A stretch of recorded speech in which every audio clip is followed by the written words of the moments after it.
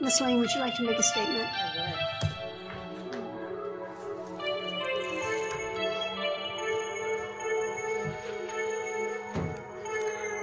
I'm not sure if the full scope of what I want to say will be permitted in my personal statement, as my experience of government since March 2020 now consists almost entirely of being shut down, silenced, and punished. I expect that I may not be allowed to finish. If not, let me just say that my whole personal statement will appear on my account on Facebook tonight, unless Facebook again kills my account. The censorship since March 2020 has been an astonishing aspect of this entire COVID thing since it began. But I am interested to hear that the prosecution is following my Facebook posts. That's very interesting. In hindsight, we can see so many things. The computer modeling which justified the start of lockdowns was wrong. Prominent government officials on the national stage lied and flip-flopped. The CDC continues to reverse course and quietly remove statements from their website, and definitions of medical interventions have been changed. Mountains of scientific data have been released, sometimes only under court order, to show that the medical narrative was full of holes. But that narrative was nonetheless adopted by officialdom, meaning that all Americans were told they must adopt medical measures dictated by government or suffer the consequences, be they economic, social, or legal. Central District Health, or CDH, and other government bodies relied on the bad data and on the marketing slogans such as flatten the curve to restrict the constitutionally guaranteed rights of Americans. Above all, compliance was sought. Members of the CDH Health Board actually said they wouldn't have to criminalize noncompliance if only we would obey voluntarily, a sentiment which completely undermines the concept of liberty and sounds suspiciously like the abuser's scapegoat, don't make me hurt you. To communicate such things as government officials does not make a threat more civilized, but less. I find threats from government who would use police force against regular people for breathing freely and gathering with friends to be infinitely less civilized than bucket banging. The list of government overreach that has now been proven to be unnecessary and scientifically ill-advised goes on and on.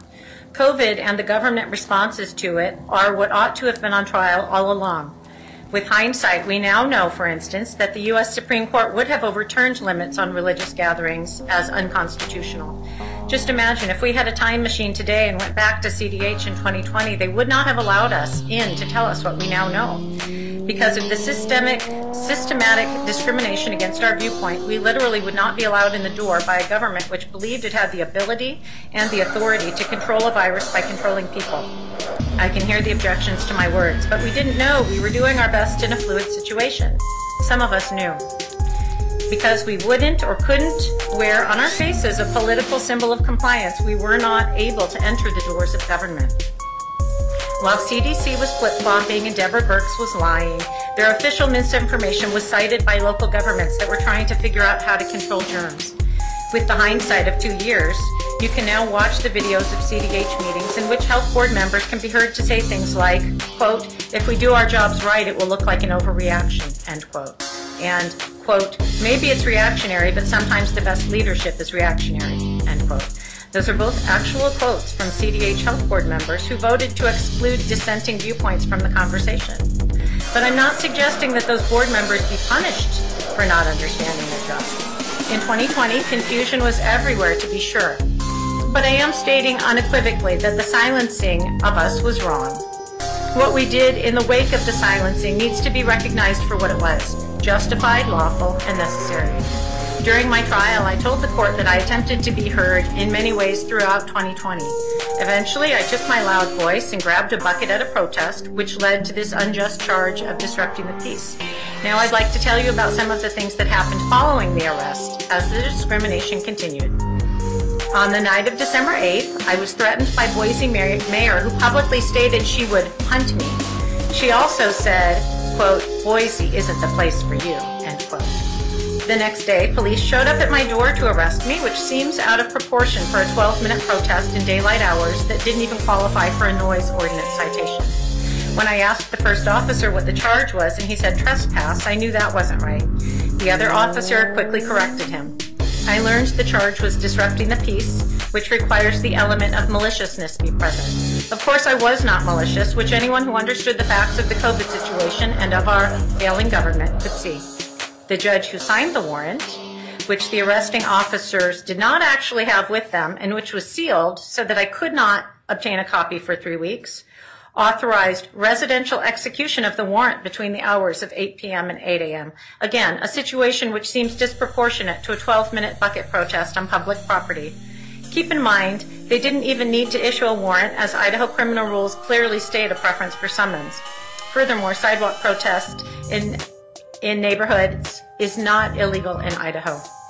On December 15th, I attended the large parking lot protest at CDH with hundreds of other people who were also locked out because their viewpoint did not match that of government. I personally witnessed rooftop snipers monitoring the crowd of parents, babies, and children. Sheriffs should have been present to protect the rights of Americans who were being shut out of a public meeting in a public building. They were contacted many times that year, and I had long conversations with the Undersheriff, Scott Johnson, about the need for them to support our constitutional rights.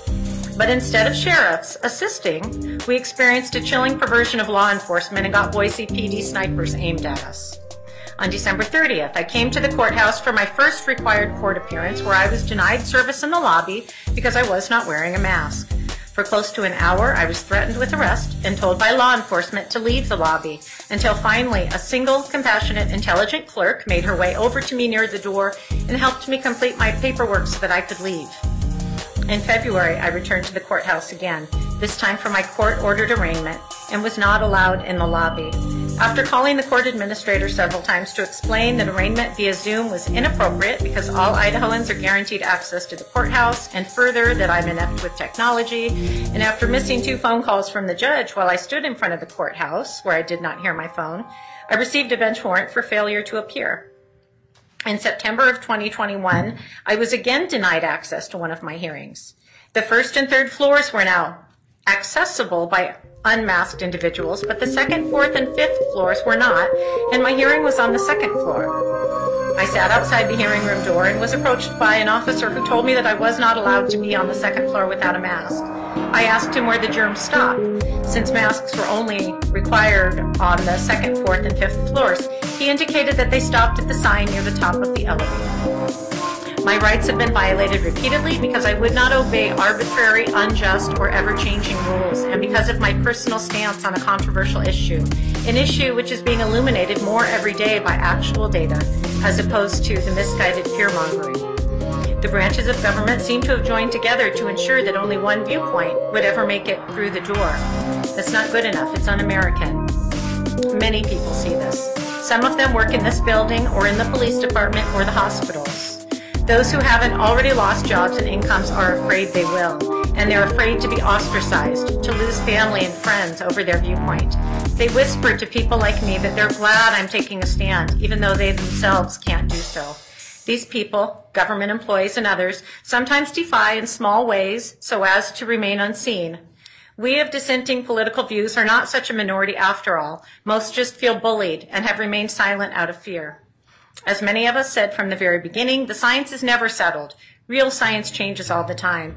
That is why principles must remain firm. I stand on those principles of freedom of speech, right to assemble and to worship freely, right to due process and to equal access of a representative government.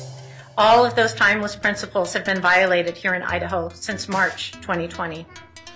I am here today under duress. I know which things are right and which things are wrong.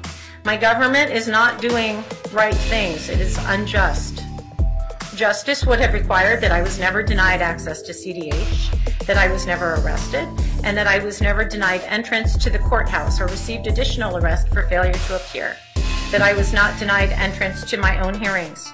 Justice would have happened if my First Amendment rights had been protected in this case thrown out long ago.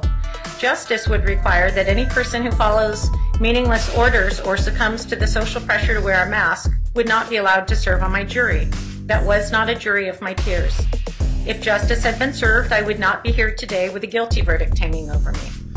Given all that, I do not believe that any sentence you can give me today would be just. I repeat, I'm here under duress, and I have now said what I wanted to say. Thank you. Thank you, Ms. Lang, for those comments. I appreciate them.